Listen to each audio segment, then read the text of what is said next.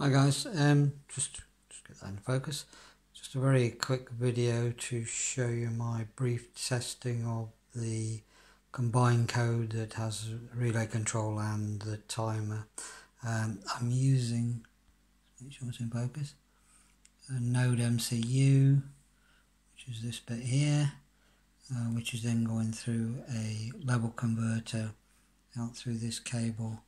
Ignore all the gubbins in there, but it's just going to a strip display, which is powered by just a 5-volt power pack at the moment. Normally I use quite a big 5-volt converter in there, and the pin's just going to level converter to take it up to 5 volts and then out to the display. So here I've got it linked to DSRC, and I'll just press start. And then you can see the display there. If I step back, it'll probably be easier. I've got it very low. It's only on 5 out of 255, just so it doesn't kill the power pack too quickly. You probably hear the sounds in the background.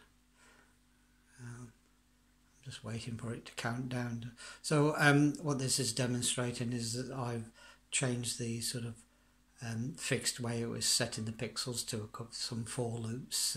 So if you change the value of how many LEDs you've got per segment, it will automatically account for it. It says hopefully, because this is probably my one only in test of it at the moment. It's just counting down now. It's at 12 seconds. I'll let it go to 0 so you can see it change. Excuse the background. Dog's not here at the moment.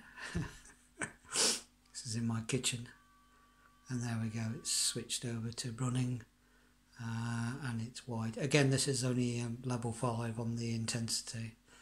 If I stop the race, just so I'll confirm it's open, finish open, let's just finish open, end race, and now it's frozen and gone to 21. And if I leave the